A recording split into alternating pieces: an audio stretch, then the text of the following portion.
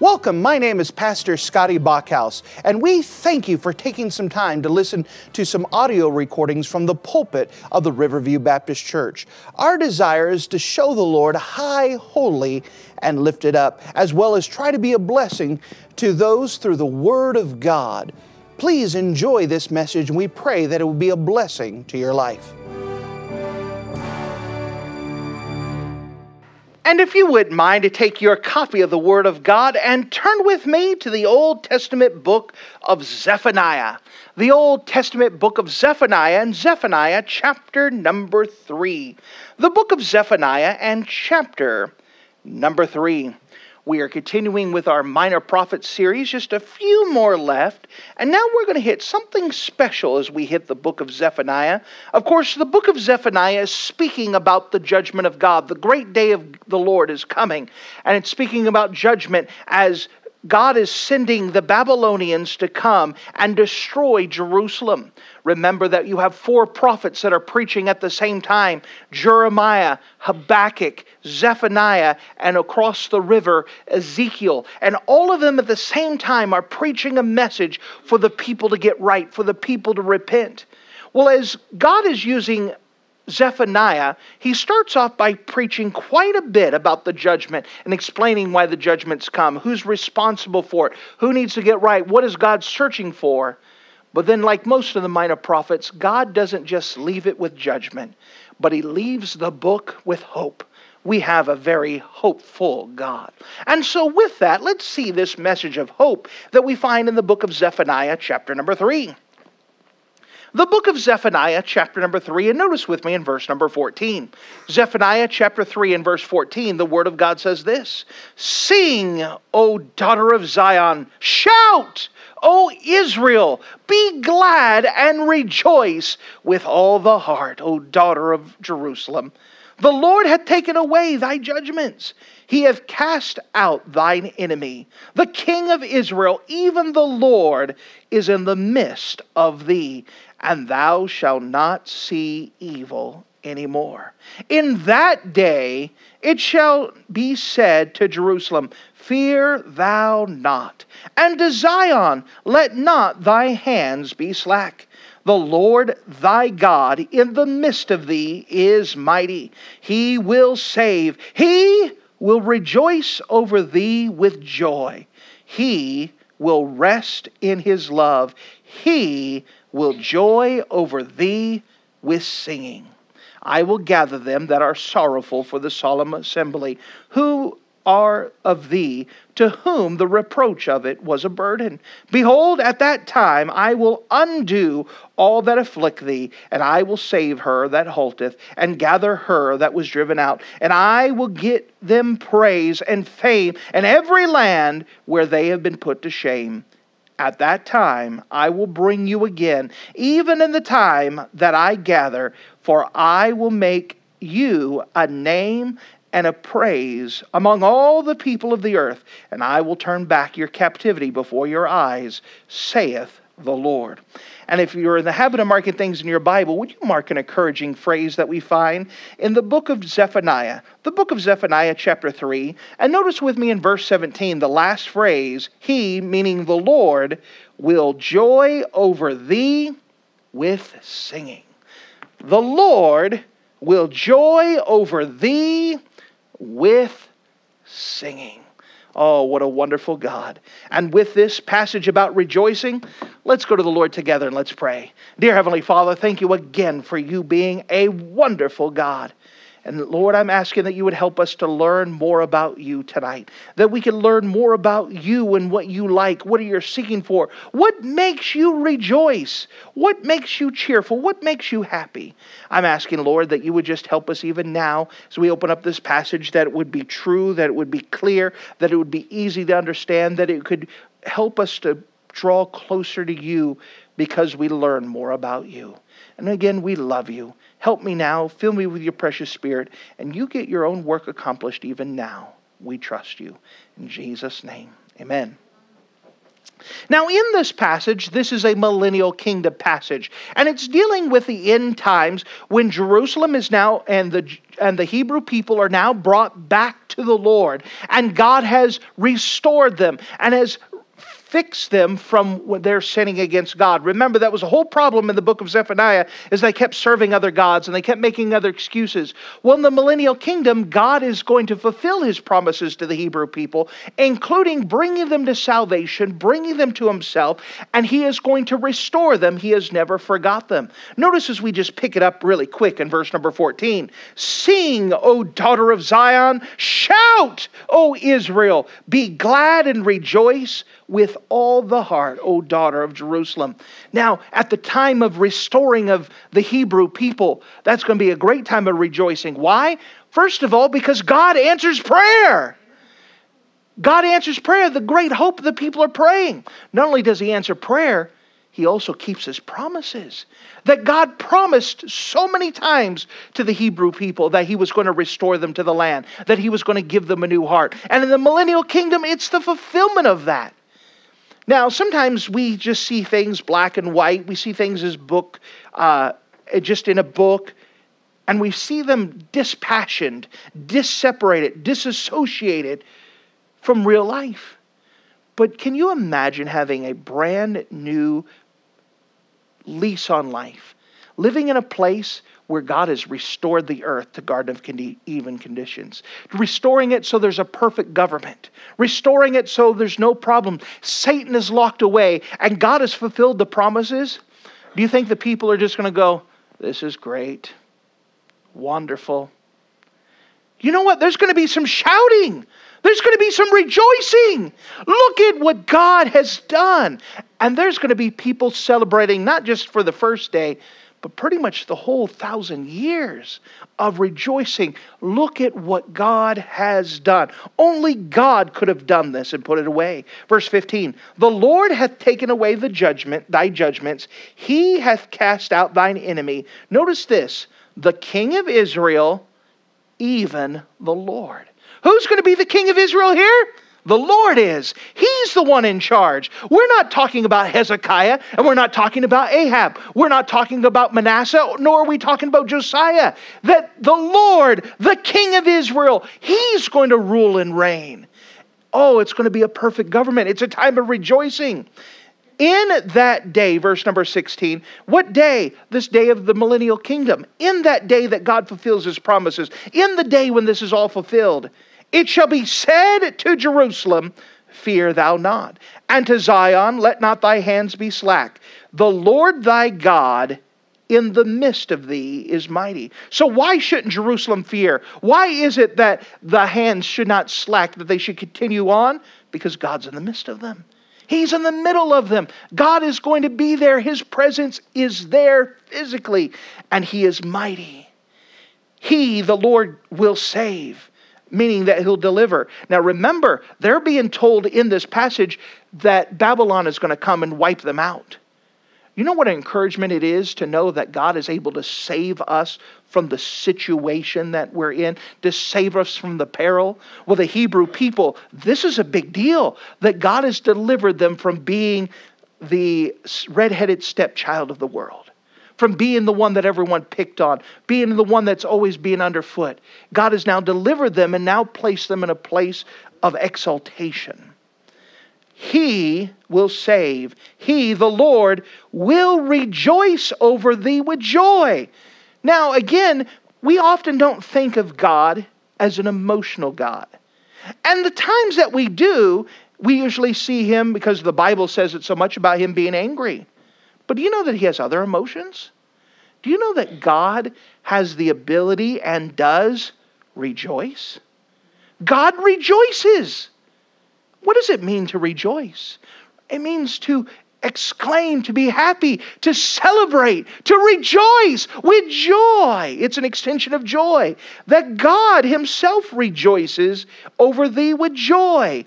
He will rest in His love. Why does He rejoice over what happens to the Hebrew people? Because He loves them. You know, there's something about that love. If you love someone, You rejoice when good things happen with them. You rejoice when they succeed. You rejoice when they're doing right because He loves them. What is the reason of His rejoicing in this passage? Because of His love for His people. His love for His people. Notice this. He will joy over thee with singing. Again, we often don't think of this, but do you know that God's a musical God? It says quite a bit in the Scriptures. Remember, we were made after God's own image, and part of that is dealing with His personality, His essence. God is a musical God, and He has made us musical people. We're people who respond to music, and God loves music. It says a couple different times that God sings. Here's one of them, that He sings. We know that there's several passages that talks about God rejoicing. And as we see in this passage here, that rejoicing's not like, yay, but it's with exuberance. It's with emotion. And there are many times in the Scripture that it says that God rejoices over us. That we give Him a reason to sing. And these passages, it speaks about rejoicing. It's implied singing, and that they're going hand in hand as this place goes. Do you think about this? That God actually has reason to sing over you. In the Bible, God rejoices over you. And so if you don't mind, I'd like to take the Scriptures, and I'd like to show you a couple different passages that gives a reason why God would rejoice over us. Implied in that rejoicing, why God would actually take time to sing over us. What reason would He have to sing over us? Well, the first reason we see in this passage here, the Lord sings and rejoices over us because He loves us. The Lord sings and rejoices over us because He loves us. That's good. He sings because He's happy. He sings because He loves us. He sings because there's emotion that is tied in. God is an emotional God. And because He loves you, He sings over you. Because He loves you, He rejoices over you. God loves to sing. You know, God is a musical God. Did you know He plays an instrument? What instrument does God play? The trumpet is correct. It talks about that God will blow the trumpet. He knows how to play it. He's going to call for it. That's neither here nor there, but it's just showing that God's a musical God. He is a musical God. And He rejoices and He sings. First reason, because in this passage we see here, because He loves us. Because He loves us. What's another reason why God sings and rejoices over us? Well, turn with me to the book of Isaiah. And you don't have to keep your finger here. We will not return. But we want to see some other places in Scripture where it talks about that God rejoices over us. And implied in that, because He rejoices, He sings over us. Why is it, what reasons would God have to sing over us? As you're finding your passage in Isaiah 62, you know, there's not a lot to rejoice over us. Now, we like to rejoice in ourselves. But from God's perspective, we're lowly, awful, horrible sinners that fail Him all the time. We'd almost think that God just cries over us, and He does. We'd almost think that God's just constantly disappointed over us, or God's constantly rubbing His forehead and said, why? Why? But you know, in the Scriptures, there are several different reasons that it declares why God would rejoice and thus sing over His people. Notice with me in Isaiah 62. Isaiah 62, let's start in verse 1. For Zion's sake will I not hold my peace, and for Jerusalem's sake I will not rest, until the righteous thereof go forth as the brightness, and the salvation thereof as a lamp that burneth. And the Gentiles shall see thy righteousness, and all the kings thy glory, and thou shalt be called by a new name, which the mouth of the Lord shall name. And thou shalt be a crown of glory in the hand of the Lord, and a royal diadem in the hand of the Lord. And thou shalt no more be termed forsaken, Neither shall thy land be any more termed desolate, but thou shalt be called Hephzibah, and thy land Beulah. For the Lord delighteth in thee, and thy land shall be married.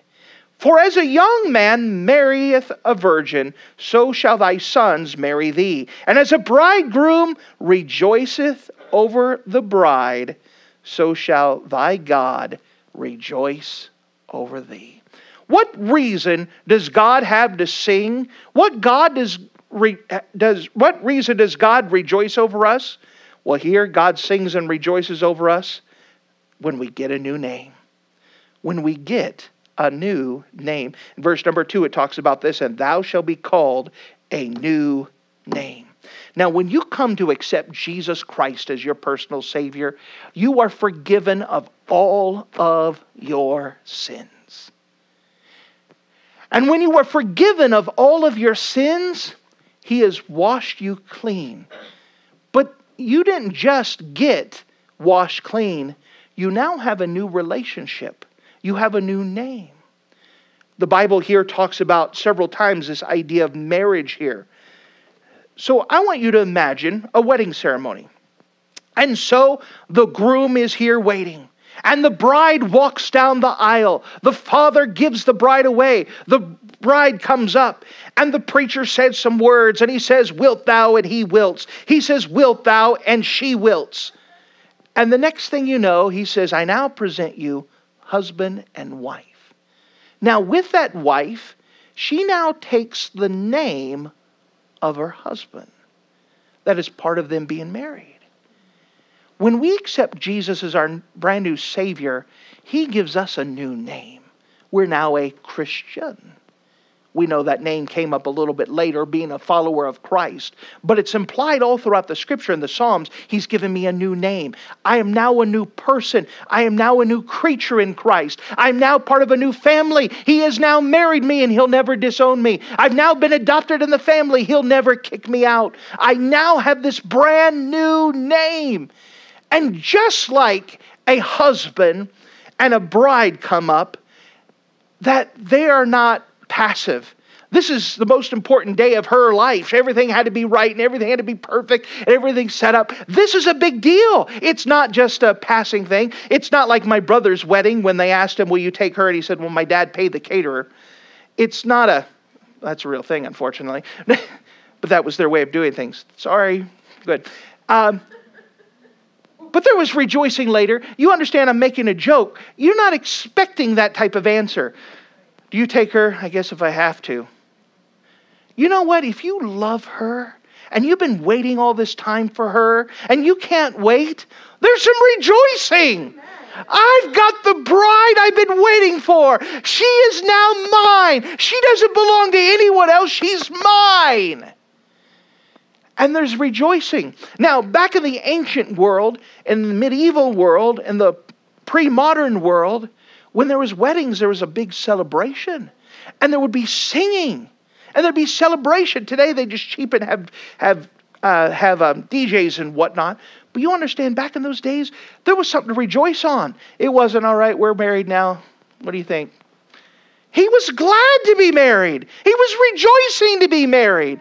And he got a brand new name. And he is rejoicing. He is singing over his bride. Again, notice this. In verse number 3, and thou shalt be the person. Now we understand here it's talking about, in direct context, the Hebrew people, and that God is going to call them. But we are getting also the application here that thou shalt be a crown of glory in the hand of the Lord, and a royal diadem in the hand of thy God. Can you imagine? Let's just take the wedding thing. So she's engaged, and she gets the ring. When she gets the ring, unless it's some cheap cubic zirconium from a Cracker Jack box, she's not hiding it in her pocket. She's showing everyone. Look at what I got. Yeah, I wonder what happened. Do everything you can to put attention to that thing. It's not something you hide. God now says, because you got a new name, because you're now my people, you're a royal diadem. I want to show you off. I don't want to hide you away. I want people to see you. I'm rejoicing over you. Again, watch as the illustration is going in verse 5. For as a young man marrieth a virgin, so shall thy sons marry thee. And as the bridegroom rejoiceth over the bride, so shall thy God rejoice over thee. Again, here's the picture of the day, of the wedding. And it's still fresh and it's still new. The honeymoon hasn't even started yet, so nothing's been ruined yet. And he's still glad I married her. I'm excited. I've married her. And just like a husband, when he gets a brand new bride, he's not hiding her off saying, I don't want anybody to see her. Hey, you didn't believe I'd get married. You see, I got one. He's excited. He's rejoicing. He's singing. Because they got a new name. They're now mine. They're now in my family. They're now part of me. They're my crown. They're the reason why I rejoice. They're the reason why I sing. What reason does God have to sing and rejoice? First of all, because He loves us. Second of all, the Lord sings and rejoices over us when we get a new name. When we get a new name. What else causes God to sing and rejoice over us? Well, turn with me to the book of Deuteronomy. Genesis, Exodus, Leviticus, Numbers, Deuteronomy. Deuteronomy in chapter number 30. What we're doing is we're seeing some passages where it specifically talks about God rejoicing over people. And with that rejoicing so much that He sings, that He's happy, that He's celebrating. Well, we could see He sings because He loves us. He rejoices because we got a new name. What is another reason why God rejoices and sings over us? Deuteronomy chapter number 30. Deuteronomy chapter 30.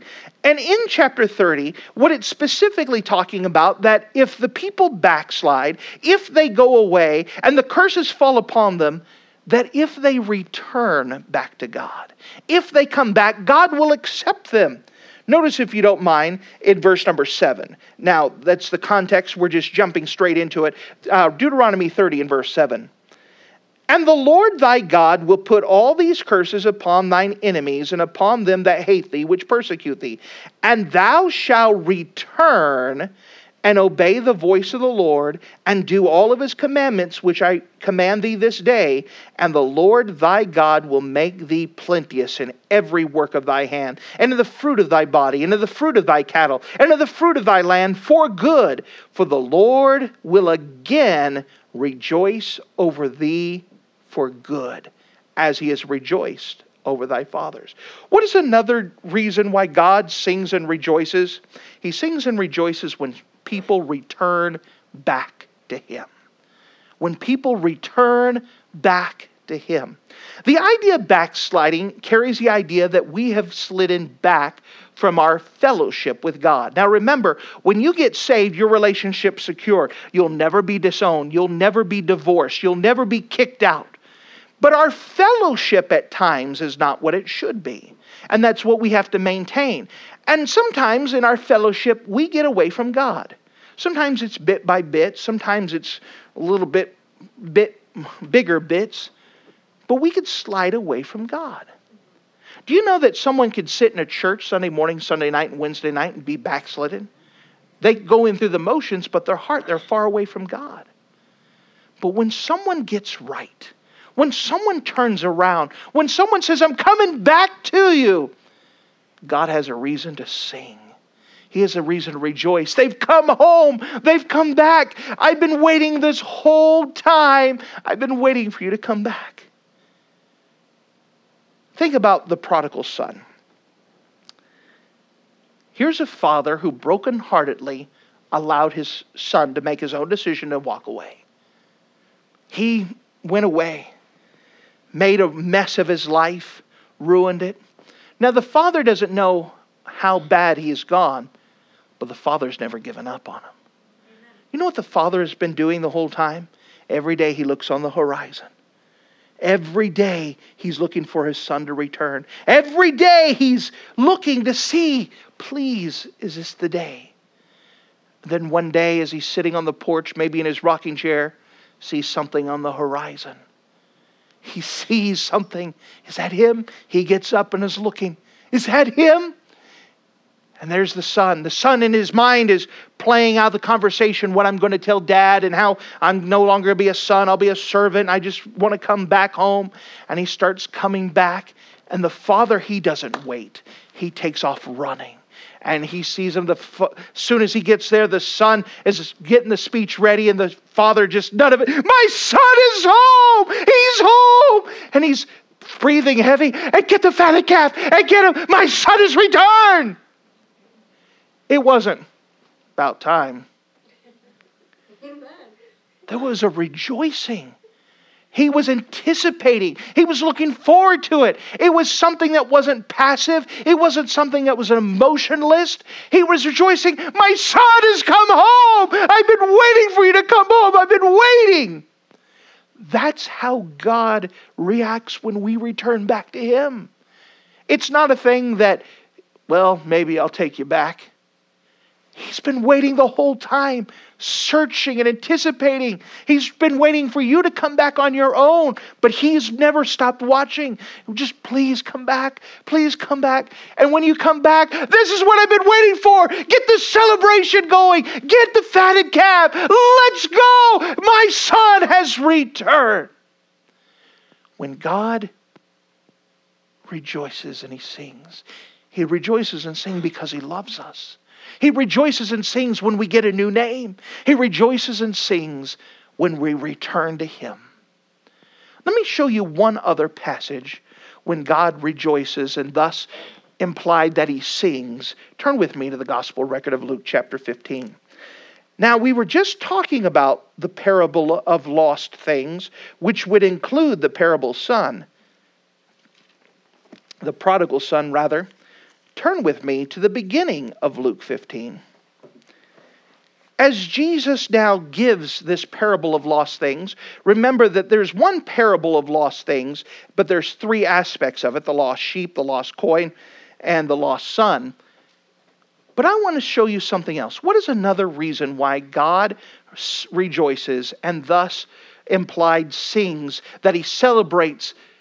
Why does He rejoice over us? Well, He rejoices because He loves us. He rejoices when we get a new name, when someone accepts Christ as their Savior. He rejoices when they return. Notice something else implied in all of this. Notice with me in, let's start in verse 1. Then drew near unto Him all the publicans and sinners for to hear Him. And the Pharisees and the scribes murmured, saying, This man receiveth sinners and eateth with them. And He spake this parable unto them, saying, What man of you, having 100 sheep, if he lose one of them, doth not leave the 99 in the wilderness to go after that which is lost until he find it? And when he hath found it, he lay it on his shoulders, rejoicing. And when he cometh home, he calleth together his friends and neighbors, saying unto them, Rejoice with me, for I have found my sheep which is lost. I say unto you that likewise joy shall be in heaven over one sinner that repenteth, more than the 99 just persons which need no repentance. Now we understand He's speaking to the Pharisees, but here's the idea that He went after the lost sheep that was gone out of the way. And with it, if you lost your sheep, you lost your horse, you start asking people, Have you seen my sheep? Have you seen my sheep? Have you seen them? Have you looked for them? Can you seen them? If you identify them, can you let me know? This is important to me. And then he hears word where the sheep is at. And he goes, leaves the 99, staying where they're supposed to. And he goes to find the one that went astray, brings him back on his shoulders. And the whole time he's rejoicing, bringing him back. When he gets home, he says, Look, I found him. It's not like, I found him. He's rejoicing. Look, I found him. I was so worried for him. Here he is. He's rejoicing. Now, God does this comparison that in heaven, there is rejoicing over one sinner that repenteth, more than the 99 just persons which need a repentance. It goes on, verse 8. Either what woman, having 10 pieces of silver, if she lose one piece, doth not light a candle and sweep the house and seek diligently till she find it? And when she find it, she calleth her neighbors, her friends and neighbors together. Rejoice with me, for I have found the piece that I have lost. Now here's another one. So let's take a widow woman. She doesn't have a big income. She doesn't have a lot. And she misplaces a $100 bill. That's a big deal. It's a big deal for a widow woman. It's a big deal for me. Can you imagine misplacing a $100 bill? I mean, if it's a penny, oh, no big deal. You find that everywhere. But the $100 bill, imagine if you lost a $100 bill. I know nobody in here is millionaires. I doubt if any of us are thousandaires. So $100 is a big deal. So you misplaced $100. When you get your flashlight and look for every crevice, start replacing your steps, start looking in the dryer, start checking pockets, looking, find it anyway. Can you help me find it? Can you pray? I've lost it. I need it to pay rent. I need to pay this. I need groceries with it. I need this $100. And you search and you find, and you can, have you ever lost it and been desperate and you got the pit in your stomach and where's it at? And knowing I have to have this. I gotta have this. It's not something that's replaceable. And you're looking, you tear up the house and your house needed spring cleaning anyways. And you turn it all over looking for it. And then when you finally find it, it's always at the last place you look. You know why it's the last place you look? Because you stop looking. You don't keep looking to find it. So you find this and you go, woohoo! I got it! Look! It's here! I was so worried! You know, there's emotions involved in it. Verse 10, likewise, I say unto you, there is joy in the presence of angels over one sinner that repenteth. Now, we had talked about getting a new name. If we could apply it, that's us. We accept Christ as our Savior. The Bible says that when we return to Him, He rejoices. But if we were also to apply this to us, that God also rejoices when someone else gets saved. Whenever we are involved in that process of seeing someone come to know the Lord, we're helping God to rejoice. He's rejoicing over that. If someone came to your house and helped you find that $100 bill, would you be grateful that he helped you find the $100 bill? Or would you be mad at him? How dare you find this $100 bill for me? Now, she's rejoicing because she found the $100 bill, but she's thankful to the person that helped. We know that we can't do any of the saving, but we do know what makes God happy. We do know what makes Him rejoice. We do know what makes implied He even sings when people get saved. So we can help as we go out, tell people about the Lord. Draw them in. Bring them to the Master. Because we know that what makes Him happy. That's what makes Him rejoice. That's what causes Him to sing. Don't we love our Master enough that we want Him to rejoice? That we want Him to sing? Well, if we found out what He likes, because we love Him enough, we should bring it to Him. That's our part in it. We know that we can have God rejoicing all the time if we keep bringing people to Him. Keep bringing to Him. You know, in that sense, it's very easy to keep God rejoicing. It's pretty easy to keep Him singing, to keep Him happy. We're just doing our part. Let me tell you, this is what the Bible says about God Himself rejoicing. He rejoices because He loves us. He rejoices when we get a new name. He rejoices when we return to Him. He rejoices when someone gets saved. We have a God who loves to rejoice and He loves to sing. We have a God who doesn't want to be mad and send thunderbolts at us. And if we found some way to make Him happy, shouldn't we do everything we can to be involved in what causes Him to sing, what causes Him to rejoice? And so the question I have for you is, have you been playing your part? Maybe you are not saved. Maybe there's someone listening to the sound of my voice that's never accepted Christ as your Savior. Let me tell you, you can make God very happy if you turn to Him. Maybe there's someone that's been far away. Maybe you've been sitting in church, you've been faithful, but your heart's been far away. Let me tell you what can make God rejoice tonight if you come back to Him. He'll take you back with open arms. Just come back to Him. It doesn't matter what you've done or how far you've gone. Come back to Him. He'll take you back. But for the rest of us, we can be involved in helping God rejoice by going out and being the instrument used to help see people come to know Christ as their Savior. God does the saving. We're just there to help bring them to Him. And He'll rejoice. Another one saved. Another one saved. Look, another one. This is great. Woohoo! Another one saved. May I also, as a side, if God rejoices over people getting saved, shouldn't we? Yes. Amen. It should never be where, oh man, someone's at the altar again. Oh, what is it this time? Oh, look, pastor's getting the Bible out. It's going to be another 30 minutes to go out. We should be excited when people come to know Christ as Savior. We should be looking forward to it. We should miss it if it's not happening. If we know that this is what pleases our Master, maybe we should at least pray for it. God, can we see someone else come to know you? Can we see someone else to come to know you? Can we see someone else to come to know you? We've got a whole prayer list of people. Lord, can you bring this people to the Lord? It would make you very happy. Can you bring them to the Lord? Lord, can you save this person? I know it would make you very happy for them to get saved. Lord, could you save this other person? We know what can make our God rejoice.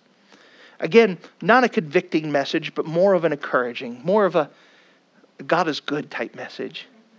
You know, if you could find something to make our Heavenly Father, who we love, happy, we should be involved in doing that. And we have. We have a God who rejoices. We have a God who sings. Let's continue to help Him rejoice. Thank you for listening to this audio message. This is Pastor Scotty Bachhaus, and I encourage you to take this information that you just received and make a specific decision to follow after the Lord. If you don't know Jesus Christ as your Savior, let me beg you to take the time to receive Jesus Christ for the forgiveness of your sins. If you are saved, I encourage you to make a decision in your life to help you get closer with the Lord. If there's anything specific we can do to be a blessing or to pray for you, we encourage you. Look us up on the internet at riverviewbc.com. Once again, that's riverviewbc.com. Or if you would prefer to call us, you could give us a call at area code 920-530-6308. Once again, that number is 920-530-6308. If there's anything we can do to be a blessing or an encouragement to you, please let us know. We would love to make ourselves available. Thank you.